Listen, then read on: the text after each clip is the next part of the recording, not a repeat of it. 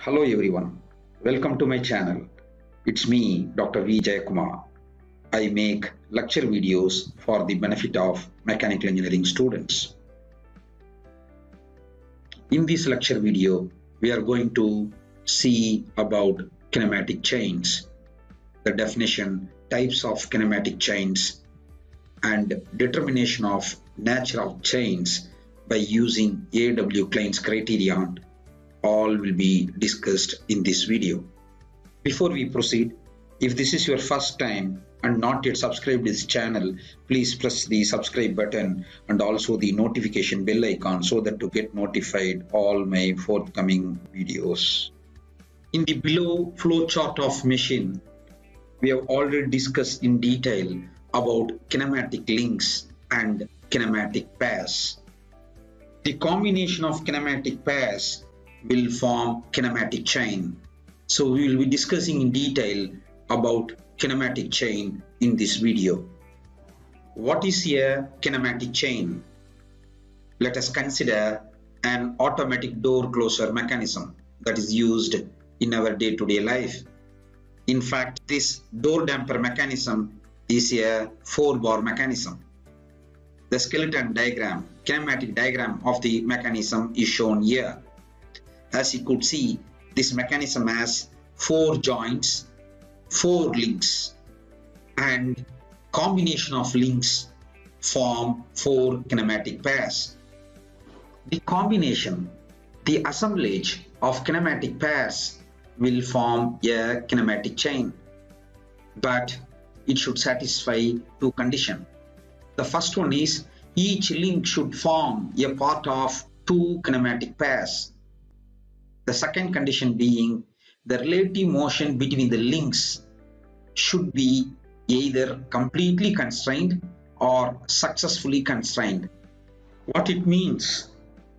The kinematic chain should provide a predictable, a controlled output motion in response to a supplied input motion. If the chain does not provide predictable output motion, then we can't call that assemblage of pairs as kinematic chain. Now we shall see different types of chains. Chains can be broadly classified under 3 types: locked chain, kinematic chain, third one being non-kinematic chain, also known as unconstrained chain. The kinematic chain in turn can be classified based on number of links as simple and compound kinematic chains, and based on formation of loop as closed, open, and hybrid kinematic chains. We will discuss them one by one now. Let us start with a locked chain. Locked chain is also known as a structure. This 3-link chain forms a locked chain. There is no relative motion between these 3 members, so this cannot be used for building a mechanism. In fact, they are meant for carrying loads. These structures can be used for building roof trusses, bridges, buildings, machine frames. The second type is non-kinematic chain, also known as unconstrained chain. In this chain, the relative motion between the links will be unconstrained motion. This 5-link chain forms an unconstrained chain. This chain will not provide predictable output motion in response to the input motion.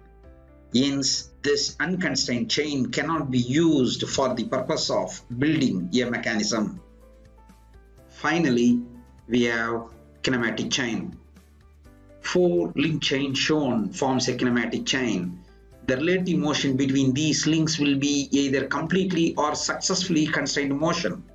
These kinematic chains will provide a predictable output motion. Hence, this is the most important type of chain which can be used for developing, designing a mechanism and machine. Having understood the meaning of kinematic chains, they can be classified based on the number of links as simple and compound kinematic chains. If a kinematic chain has 4 links, then it is known as simple kinematic chain. The slider crank mechanism and automatic door closure mechanism all are having 4 links, and hence they are examples of simple kinematic chains. The second type being compound kinematic chain. If a kinematic chain has more than 4 links, they can be called as compound kinematic chain.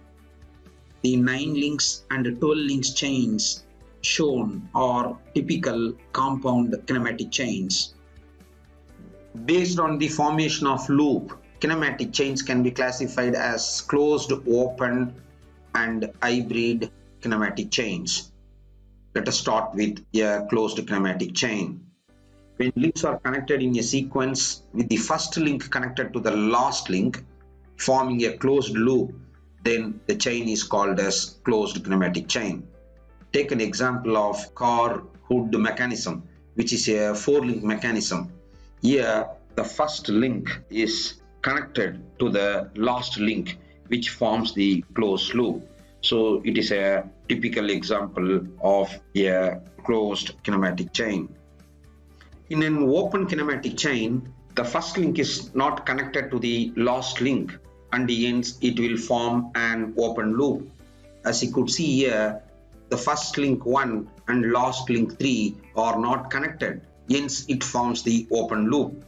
If you take an industrial robot, depending upon the application, the movement of the wrist, elbow, those links will be forming an open kinematic chain. Finally, hybrid kinematic chain. Hybrid kinematic chain contains both closed loop portion and open loop portion.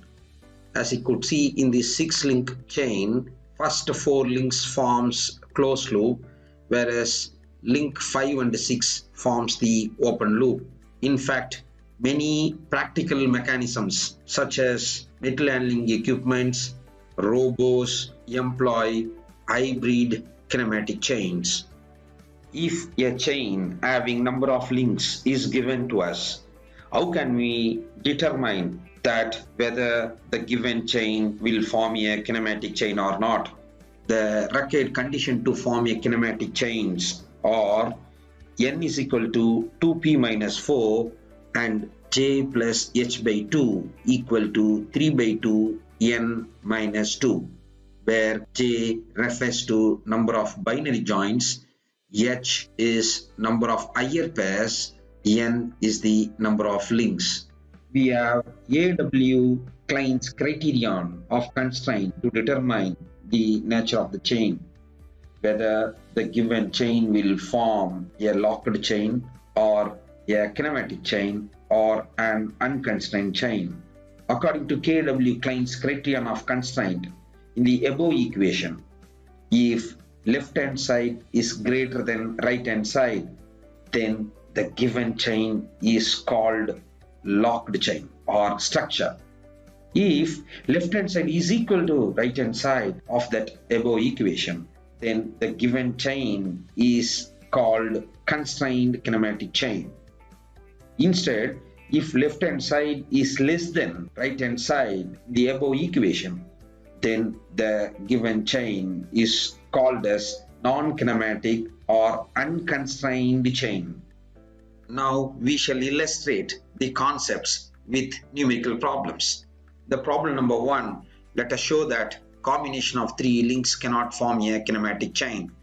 So we know that the equation that needs to be satisfied is j plus h by 2 equal to 3 by 2 n minus 2, where j is number of binary joins.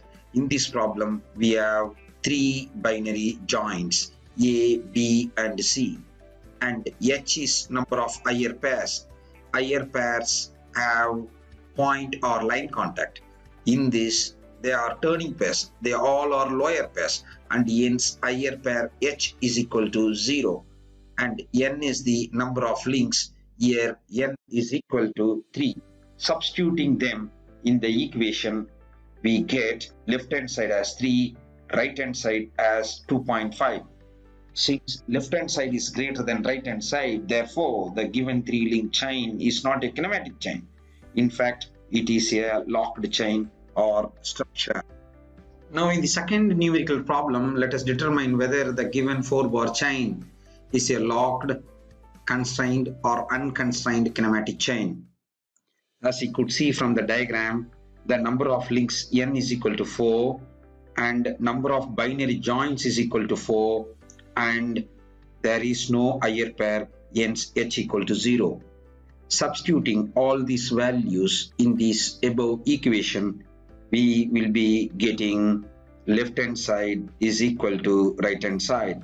Since left hand side is equal to right hand side, therefore the 4-bar chain will form a kinematic chain, and hence this can be used for designing a mechanism. Finally, let us do the same exercise for the given 12-link chain. Just by going through the given chain, we can understand that the chain consists of binary, ternary and quaternary joins. So we need to convert the given joins into equal number of binary joins. We have 4 binary joins at B, C, E and F, and 4 ternary joins at joints A, D, G, H, and 1 quaternary joint at joint I. We know that 1 ternary joint is equivalent to 2 binary joints, and 1 quaternary joint is equivalent to 3 binary joints. Using that logic, we can determine the number of equivalent binary joint as 15. Since there is no higher pair h is equal to 0, substituting all these values in the equation, we get left hand side is less than right hand side. Since left hand side is less than the right hand side, therefore the given 12-link chain cannot form a kinematic chain. It is an unconstrained chain. Finally, the key takeaways from this lecture are summarized and presented here for your ready reference.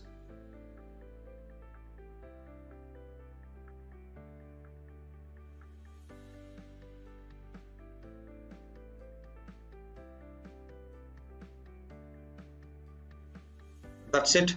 Hope you found this video useful. If so, like this video, share it to your friends, subscribe the channel and hit the notification bell icon. Thanks for watching. See you in my next video. Take care. Bye.